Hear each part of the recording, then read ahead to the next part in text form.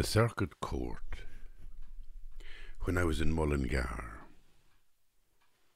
like a long time ago, it used to sit regularly in Mullingar, providing an in-your-face view of the tiger's underbelly, the Celtic tiger, the invisible poor who didn't often show their faces in public. They got out for the day. The underclass who have long been excluded from society, who move in deep water like sly fish, the good, the bad, and the beautiful. Nasty little dealers who survive in shadowed alleyways, loitering in the toilets of nightclubs, or floating through working-class areas in their metallic autos, sleek as a shark's fin. Broken-hearted mothers, victims of alcohol, tobacco, natural infections, or abusing partners. Children who have taken to the hood, the hoodies, the society of the street corner, like monks once took to the cowl and the cloister. These hoodies in particular are the lost brotherhood of modern Ireland. Boys with no maps, boys with no vocation, boys whose instincts tell them they are warriors, but whose society tells them to go away because they don't talk right or spell right. And it's a sad circus in the courtroom, a circus that assembles on the steps of the courthouse every few weeks, a stone building adjacent to the Mullingar Arts Centre. The court provides an alternative theatre and an alternative culture to the happy musicals across the road. I arrived at around 11 o'clock. There were barristers in black gowns and white collars, solicitors in smart grey suits, and other advisers and consultants in expensive overcoats, bibs and wigs, and impeccable mascara. The main door was thronged with gaunt, junky types and small, stout women smoking like trains. Haggard and dried-out faces, beetroot cheeks with purple cobwebs, arms tattooed with love and hate. I pushed through the door. Guards stared at me as if I was another thief on my first day at school. Hooded faces of the poor studied me as if they were trying to remember my features for later encounters. Inside, grown men stood without shame in their prison clothes, their wrists handcuffed to prison officers. Everyone squeezed into the courtroom. 32 barristers in flowing black robes and Garda superintendents in cool blue. And at the very back of the room, on steps beneath the balcony, I waited with the unwashed hoodies and the worn-out mothers. The judge was grumpy, but meticulous. He scrutinized details as best he could, but delivered justice as if he was working against the clock. The bewilderment in the eyes of the poor mothers beside me was metaphysical. The lean hoodies at my shoulder had the visceral attention of half-starved whippets, an animal alertness across their faces. And I got a bit nervous, I've only felt this nervousness on the platform of late-night trains in Mumbai and Naples. because I was saying to myself, like, I have nothing against hoodies. Some of my best friends have children. But these were definitely not the huggable type. Later that evening, I went to the cinema. There were a few young boys, lanky and shy, loitering outside the door, drifting up and down along the windows of Harvey Norman's, gazing in at digital televisions. Their innocent faces reminded me of the bicycle shed in St. Patrick's College in Cavan during the late 60s. Country boys on bikes would arrive on a windy day, their bushy hair tossed like haystacks in a hurricane. There they would spend a sad half hour before class, licking their fringes and combing them into the correct wave of beetle cool. Anyway, the cinema was packed, and the hoodies took up a position on the left lower flank of the raked seating. They were more interested in James Bond's car than any woman on the screen. The iconic Aston Martin gathered them all into one collective sigh of admiration. When Bond's car confronted a tied-up woman on the road, they were horrified. Not that the woman might die, but that in a split second Bond might damage his wheels. She lay on the road, terrified, like a rabbit facing headlamps. James avoided killing her, but his car spun out of control and was instantly wrecked. One little fellow could not contain himself any longer.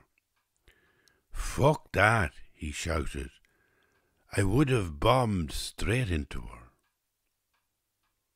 They were just giddy, but eventually they drew enough attention to themselves to get thrown out. As they passed me, I got the whiff of Boss and other designer deodorants, and beneath the hoods there were still childish blushes on their soft faces. These guys don't have Jeeps. Their hoods keep off the rain and wind as they walk home. I know, because I saw them later, huddled in the door of an off-licence, and they've probably never seen the inside of a courtroom. Yet. That reflection is from about 15 years ago. So the young lads that I was looking at on that evening in the cinema, maybe they were 15 years of age then, so they're 30 years of age now. Where do you think they are? Well, I'll tell you, I don't know, but I don't think it would be right to say they're all in prison or something. In fact, there's one thing I've realised as I got older, an extraordinary way that young lads can be appalling when they're young, and then something happens to them, and it's like common sense kicks in, and they change their life. And I've seen it in friends. I've seen it when I was growing through in my 30s, and I suppose I was, up until my early 30s, I was completely irresponsible in some senses.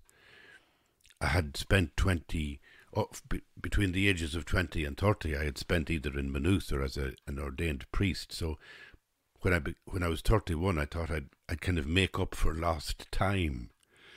And, I just relished a bit of wildness and a bit of drinking and a bit of argument. I never was somebody who'd be in a physical fight, but I just loved verbal arguments. God, I could stay up all night if there was an argument. And in those days, to be fair as well, people used to enjoy arguments. You know, it didn't feel that you were possessed by the truth. So let's say the arguments and discussions were around, oh, I don't know, feminism, should there be women priests or something? And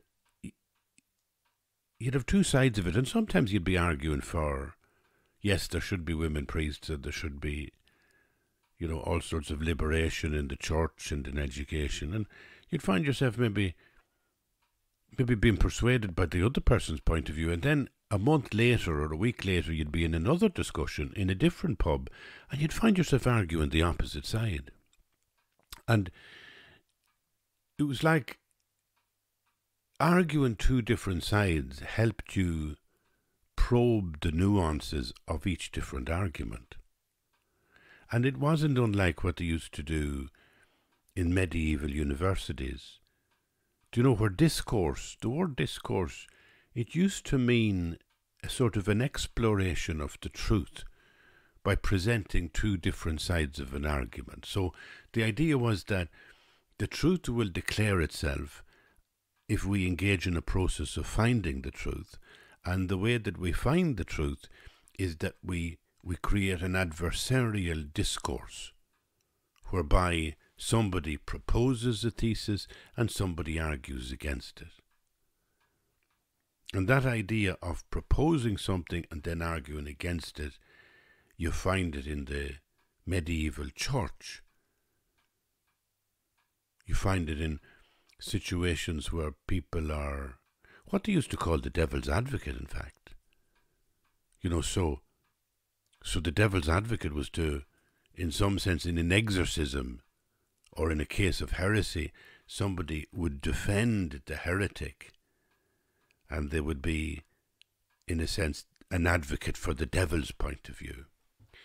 But the process was there to find the truth, to hear both sides of the argument or the discussion, and then that would have moved in the 11th century, or suppose, into formal universities across Europe, when the universities were really developing as sort of institutions in themselves.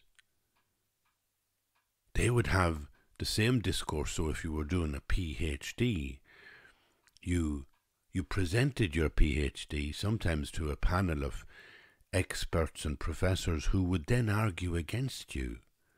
Whatever the thesis was, whatever the idea was you were putting forward, a panel of experts would argue against you, your own professors. And you would have to defend your thesis. And it was called defending the thesis. If you could defend it cogently and very well, you might get high marks. And if you couldn't defend it at all, I suppose, you might not get your PhD. So the idea of argument, the idea of discourse, was going on as it was a fine way to explore the truth, and it kind of reflected some kind of yin and yang, electron and proton, yes and no, left and right. You know, it wasn't either side was the truth. It was the process of the discussion would find the truth. They used to say that if you were striving in an argument and you kind of lost your temper, you were no longer striving for the truth, you were striving for yourself. And that was always the danger, because if you were talking in a discourse, in an argument about some idea, let's say, is there a God? Or, you know,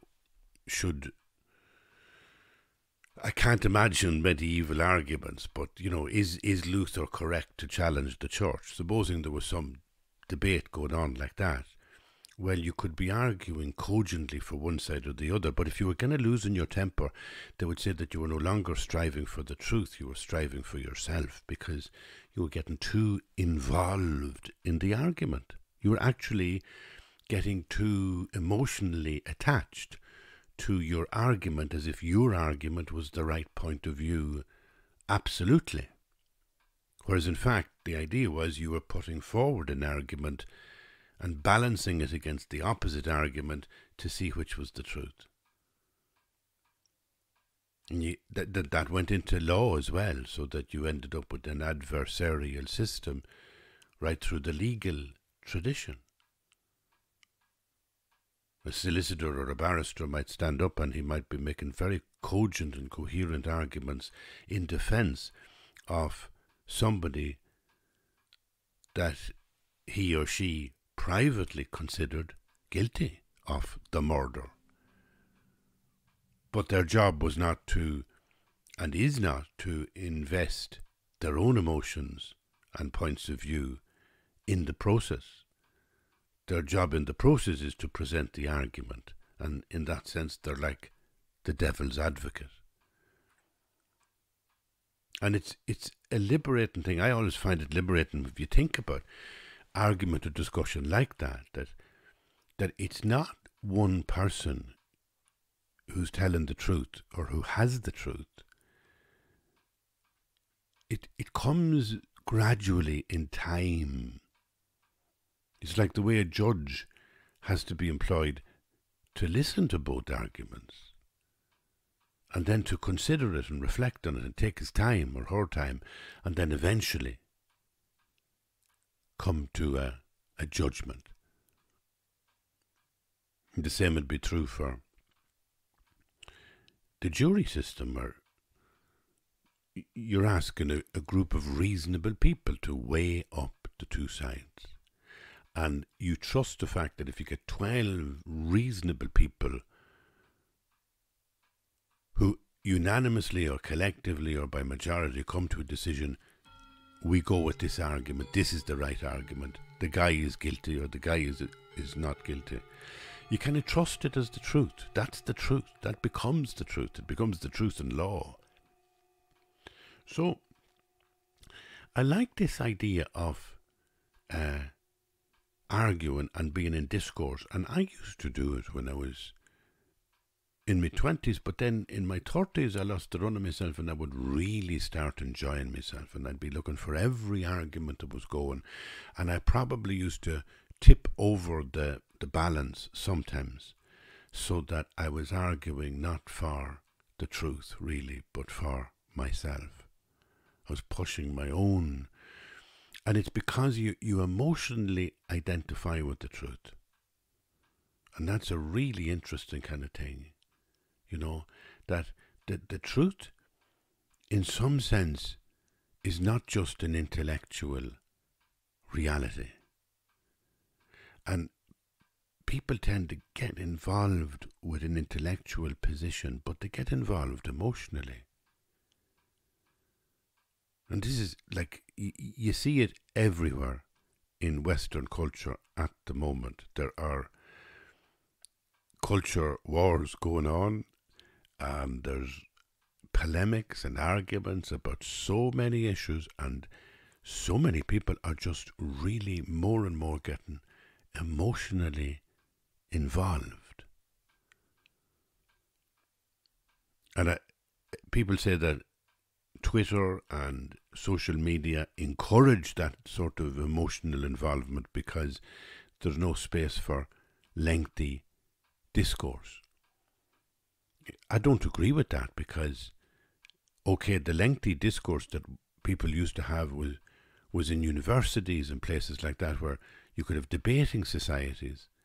And there too, there was, you know, a formal process whereby the house, the debating society would propose, you know, that this house, you know, supports the legitimacy of, let's say, Israel to exist. And then you get 3 speakers in favour of the motion, and then you'd get 3 speakers against the motion. And the idea was that they would use the skill of good debating and they would push ideas and arguments that were intellectual to persuade the audience, the house, of their point of view.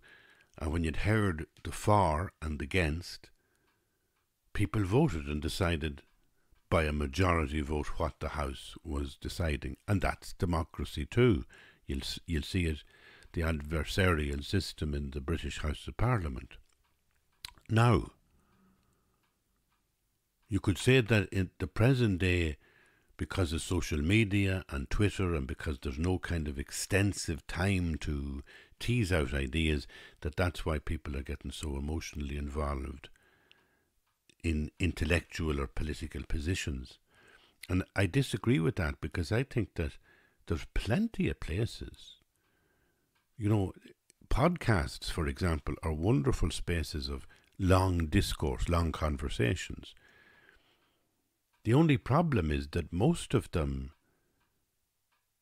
have one point of view. So you might go in on a particular podcast which goes on for an hour or an hour and a half, and it might be an interview, but it's presenting facts from one point of view. There seems to be less and less real discourse where the people are dispassionate from the ideas, where the people are arguing to promote a particular idea, but they're not emotionally attached to that idea. They're proposing the idea in order to explore and find out the truth. And why does that happen? Well, I have my view on it. I think there's some, okay, I was going to say there's some lack of faith in people that causes this. But I come at it a different way. You see, truth is not just intellectual. It just doesn't satisfy us. We need to embody truth. And if you find out how to embody truth, it can be a very beautiful thing. It's like Tai Chi. It's like, you know, it's like standing in love with the beloved when you're in company with your beloved, or with your child, or with your mother, your father. Knowing their love is a physical experience. Even if you don't touch, there's a strange way whereby you can feel in your body the truth of your conscious mind. Your conscious mind is not just in your brain. It's not just in your mind. It's in your gut, in your feet, in your hands, in your arms. And I think that's where the, Asian techniques are beautiful, where they use Tai Chi and other sorts of, formal rituals and mudras, they call them in Buddhism. Mudras, which are kind of physical gestures or postures that you sit in or stand in, that express something of your true nature, the flow of energy within you. And even the sense of flow of energy within you, you can't belong to that truth without physically allowing it to swallow you up and to embody itself in you. The flow of energy. There's a flow of energy inside us. Okay, that's something you can't just hold in your head. You just have to move with it. Like in Tai Chi, you have to move with it. You have to feel the energy. You have to feel it moving through your wrists moving out, stretching out your arms, either side of your body, and you feel as you move your wrists, your hands going up and down. They're like birds flying, and you feel the energy. You don't just know the energy in you.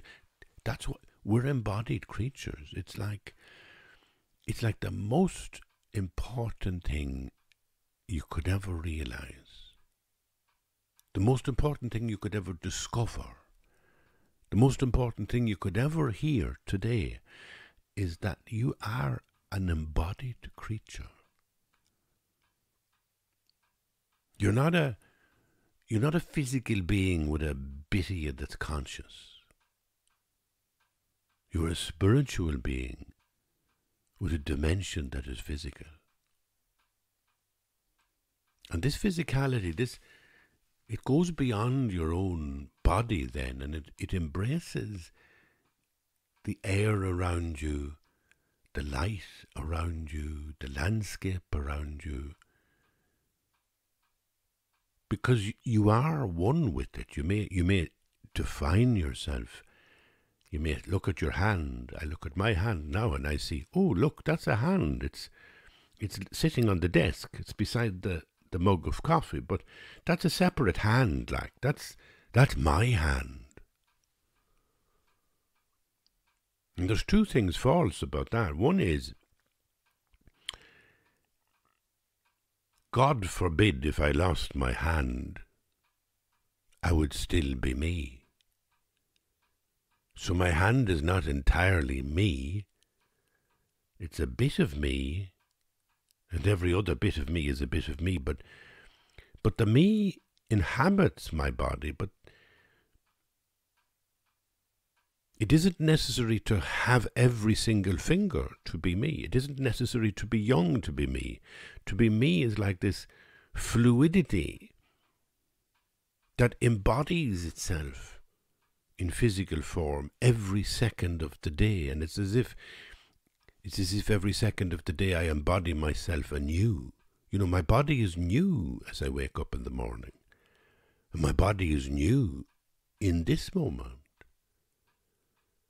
And if in this moment I stayed still for a few seconds, my body would become, because my consciousness is just ticking over every second, every split, every nanosecond, every moment of being is a new moment of being.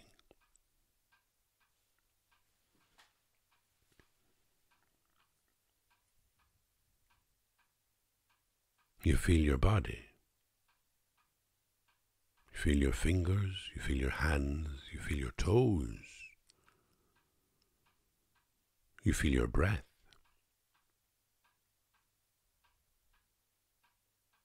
And that physicality doesn't stop at your body, even though, as I say, when I put down my hand beside the cup of coffee, looks like my hand, but really there's an interaction between those fingers and the air around it and the chemicals in the air, and there's an interdependency in the big soup, in the big physical soup that is around me. And maybe if I had a different type of seeing, a different type of eye, I would just see a soup. I wouldn't be able to even identify where my body is, apart from it being some sort of density within a soup. I don't see that. I just have this notion that I'm an individual. But it really is what a lot of, scientists say. I don't know, but I read scientists and they say interdependency is an essential aspect of how the human form exists within a larger soup of physicality. So if there is an aspect of us that knows anything, it seems a kind of a necessary thing that it becomes embodied as well. It's like we don't have dismembered ideas. We don't have a bag somewhere with little things in it called ideas. It feels like that sometimes because linguistically there are structures in language. There are shapes in language. There are all sorts of kind of ways whereby an idea comes to us as an abstract object. Even the word abstract, we understand what the word means, and that's an intellectual. You have to get this. Mathematics are abstract, but we conceive of them as concepts. And it's very easy to think about all the ideas then as abstract, as concepts, as things things that are sitting in some bag in my brain. And that's just not the way it works, because eventually an idea needs embodiment. I suppose it's why you'll find it among a lot of young people now who talk about being activists, and they're really using a template. What's kind of nesting within the word activist is practice or praxis. In Marxist ideology, there were the ideas, the Marxist ideas, let's say about the oppressed, about conflict, about, where history goes, pushes itself through conflict and struggle and becomes liberated. In all that stuff of history, from a Marxist point of view, it's important to have the idea and to have a clear idea. Let's say if you're talking about the liberation of a particular social group, you need to get the ideas clear. If you were thinking, let's say, of travellers and how they are, let's say, oppressed by systemic racism against them in the settled community, you need to get the ideas clear, but you need to, what they say, do the work. You need to have a praxis. You need to have a practice. You need to be an activist. You need to be doing the idea, if you like. So it's like embodying the truth. If that's the truth, if that's how you see the truth, then it's a question of embodying the truth by your practice. And I think, and I love I don't know if you can hear the clock in the background, but I got it sort of steadied against the wall. It's about 1 metre high. It sits on a shelf, and it's an ancient old French clock, and Lord God, I love it. And it talks to me in the middle of the night. Like it really does. There'll be sometimes, do you know when you wake up in the middle of the night? Well, sometimes I wake up, probably be light sleeping, and then in the distance, I'd be down in the bedroom, obviously, and this is my office, and in the distance, along the corridor, I'd hear the lovely chime of the bell. And it would tell me, without looking at the clock, it'll tell me, oh, it's 4 o'clock in the morning. But it doesn't disturb me, do you know? It's like someone said to me one time that you'll never be lonely in a house where there's a clock, meaning a real clock, a clock that you wind up rather than a clock that has a battery in it. I'm talking about something that is a beautiful pendulum on it, and sometimes it goes a little bit slow, sometimes a little bit fast, and you have to kind of vary the pendulum. There's a little screw at the bottom of it. You can lengthen it or shorten it to make the machine go faster or slower, but you can get it fairly precise, and it's fairly precise at the moment. And when I hear that, I remember what a fella said to me, you'd never be lonely when you have a clock in the house. Because it's like time is being marked out. And I just find that almost mystical. It's almost like it calls my attention to God. To be honest with you, I think about the bells, they used to have in the churches, and they called people's attention to God. And the 6 o'clock Angelus, it called people's attention to God. What we call now mindfulness. Mindfulness. The Angelus was a hugely beautiful, sophisticated and eloquent way of an entire community sharing mindfulness, because at the same time, every day, they paid attention to God, to transcendence. And again, they didn't pay attention to God as a concept, like just as a little a little idea, like a nugget in a bag in their brains. No, they actually did it by entering into the narrative of Mary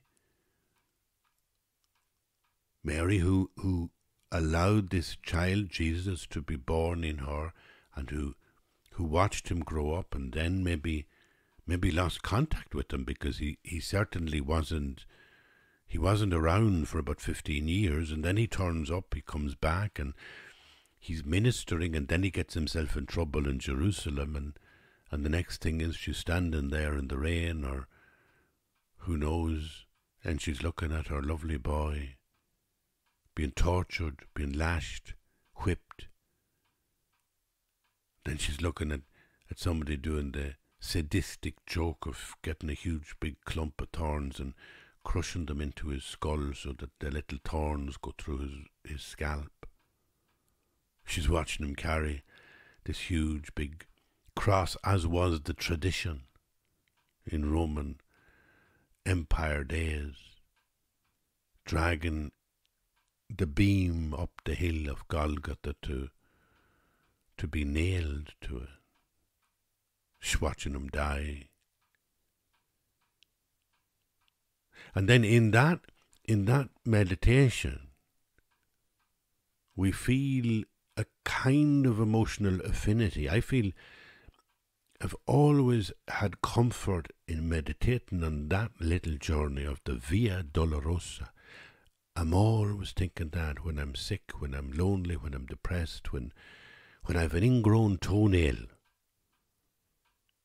You know, small things when you're getting older can affect you, can become cataclysmic. You know, you can catastrophize an ingrown toenail. I do. And in any of those places of vulnerability, I find myself leaning on this narrative of the Via Dolorosa.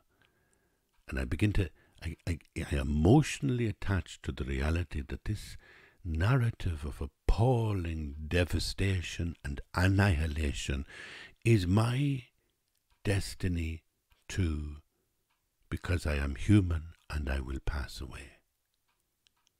And some little bit of me doesn't like it. Does not like that at all. And then I start thinking like of resurrection. And I don't think of resurrection again rationally or intellectually or scientifically. I don't think like, well, that's completely implausible. No. But I think about it as like the same as I do Tai Chi.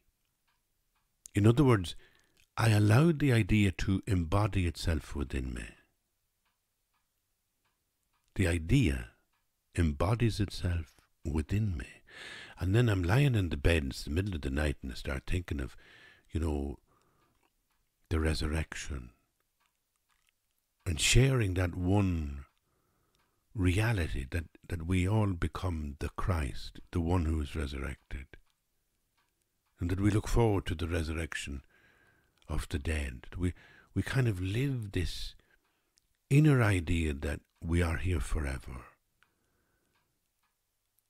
as one with Christ, as sons of light, as children of light, as daughters of light.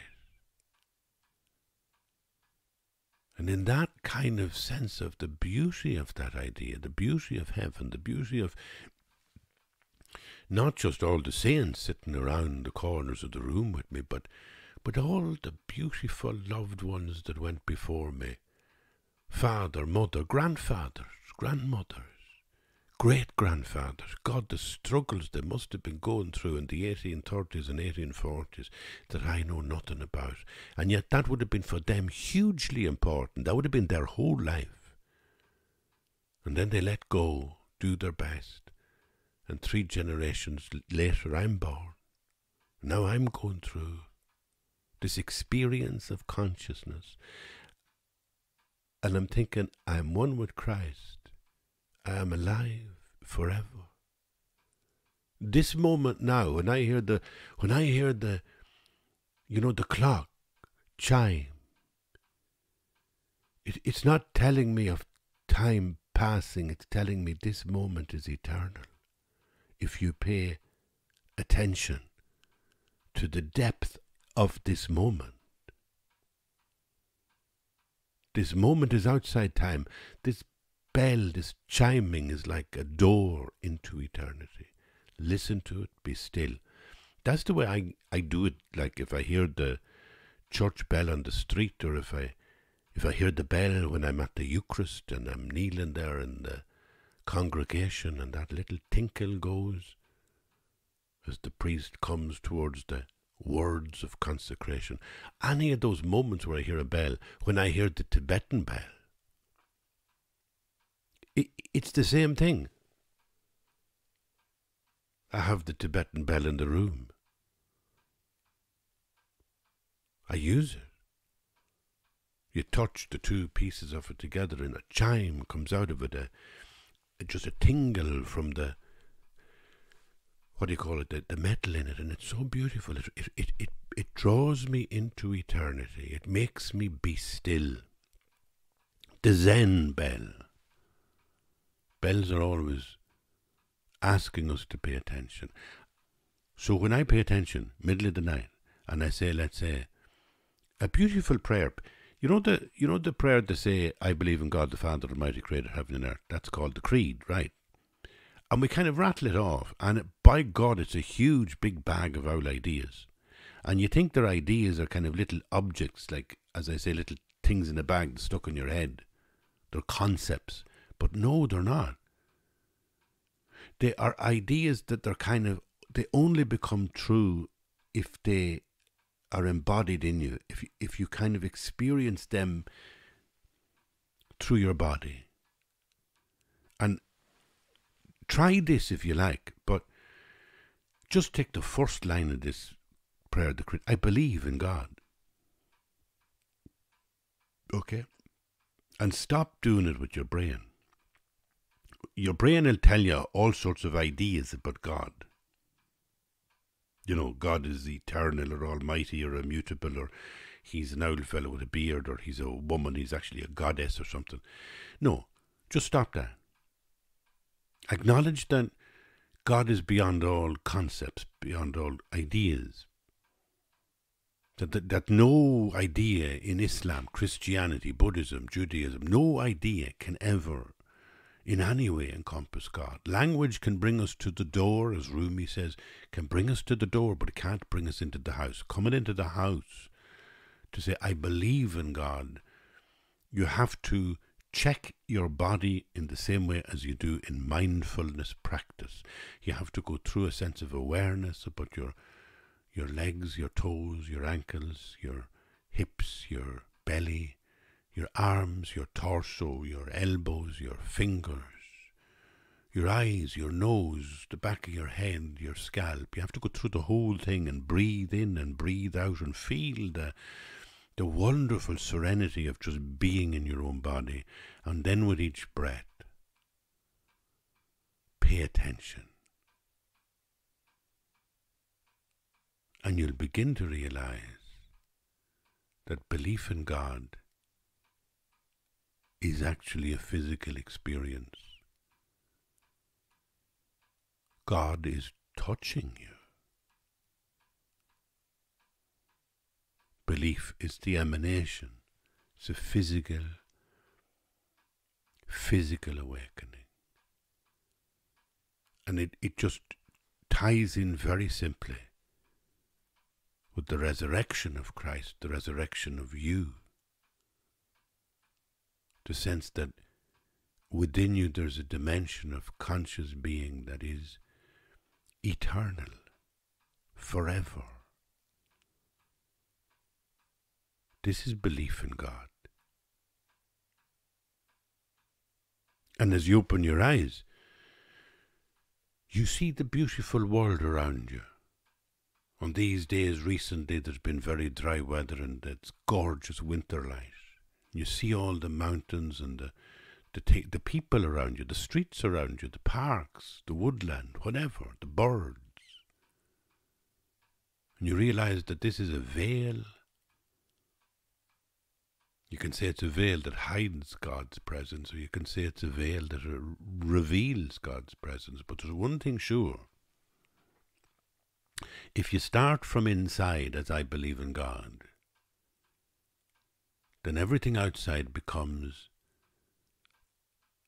an intimate caressing, a personal relationship.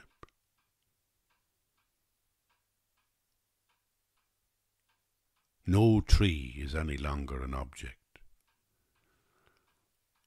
or no bird, or no human being.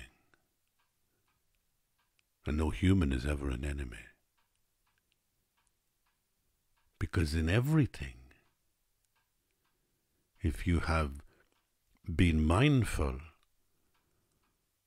and have you used the mantra, I believe in God, as the mantra to take you into that mindful space, you realize that all ideas are embodied. And it's the embodiment of the phrase, I believe in God, that brings it alive. And if you're like me and you have a clock, or you're passing in a street and you hear a clock, like a clock, like a bell, well, you know it's calling you to pay attention. And I think that's why in the modern age there's so much anger, because there's so much attachment to ideas, because people are using ideas as some sort of truth, because you need some sort of truth to possess you. And if you don't choose God as the ultimate, unnameable source of compassion, if you don't allow God to embody you, you'll find yourself going for some second-rate philosophy or ideology instead.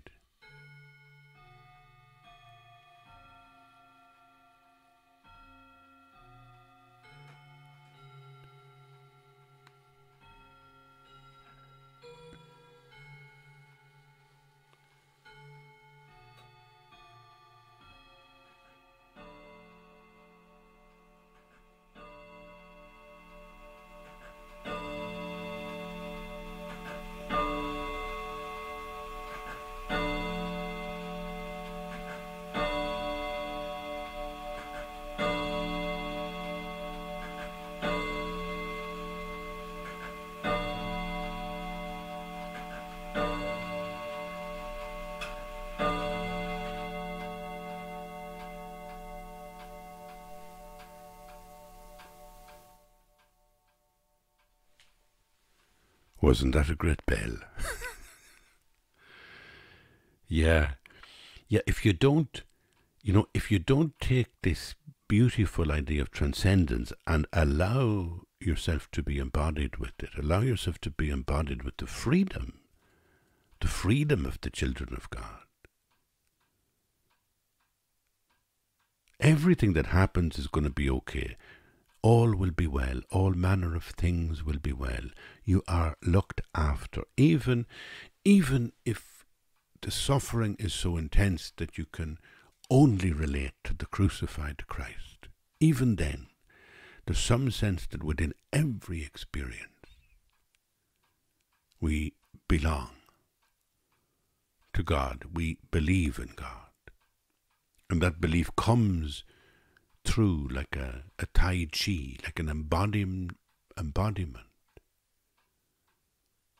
I believe in God is a physical position. No wonder every religion has some kind of prostration, which we don't use now, I know. But no wonder Islam, Orthodox Christianity, Buddhism, whatever, you gotta bow down physically. Because there's no more clearer way to feel the embodiment that God is within you. In prostration, Buddhist, Jewish, Christian, Muslim, Hindu, everybody bows down physically. It's a beautiful kind of Tai Chi. Bow the head. Bow before the altar. Genuflect.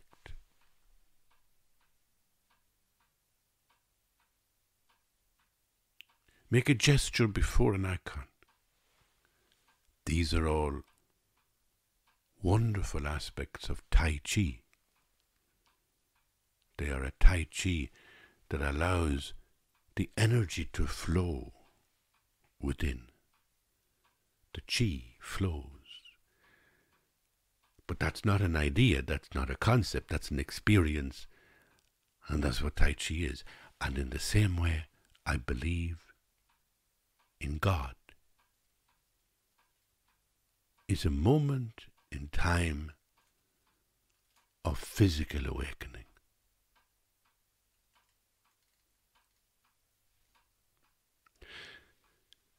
Thank you for being here. It's been good to share it with you. Bye-bye.